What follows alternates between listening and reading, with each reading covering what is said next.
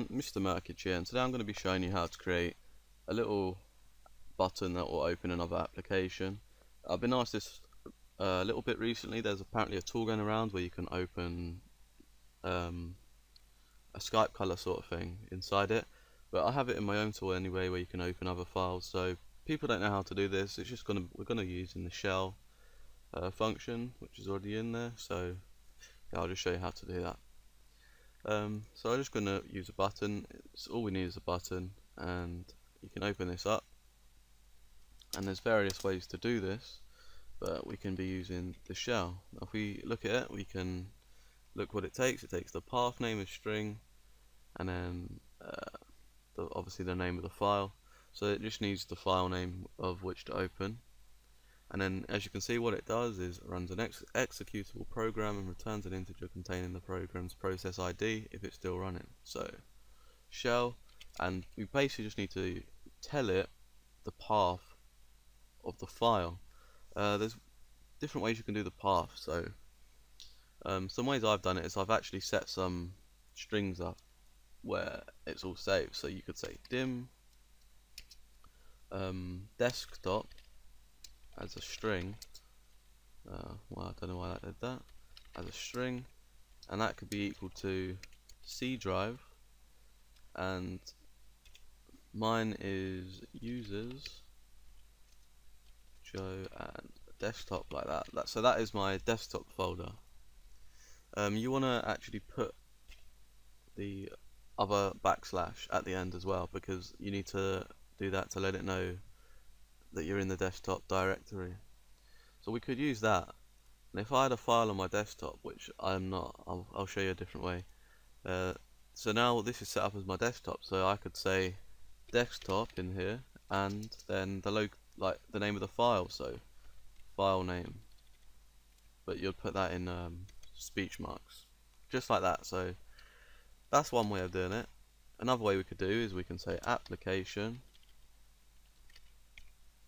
.startup path. So if we come into the project folder, YouTube Skype tool, as you can see, when we start this up, this is the startup path. So any file in here we can launch. If I copy this, our actual program, but I'll rename it to test. So the tool, it's just going to be the tool.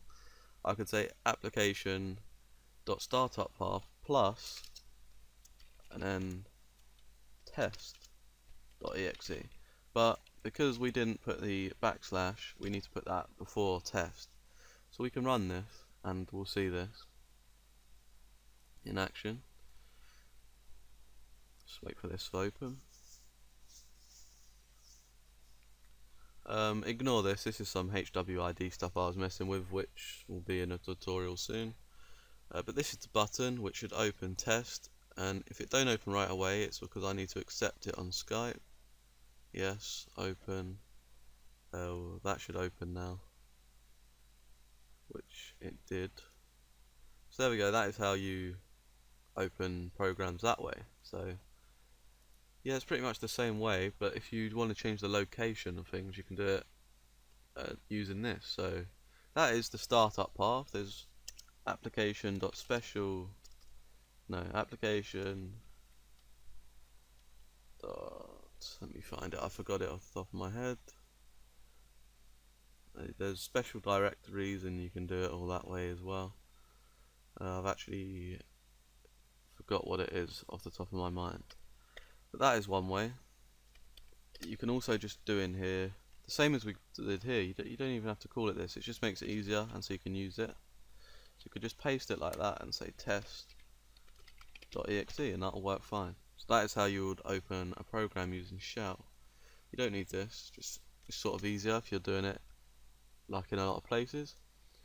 Yeah, so that's open to a program. I'm not too sure if people meant using the button though, or like actual putting a program inside the program, which if that is what you meant, just leave a comment, and if that is what you meant, I'll make that video too. So yeah, this is just a short video on how to open programs. I hope you did enjoy it. If you did, please leave a like and a comment, and I'll see you next time.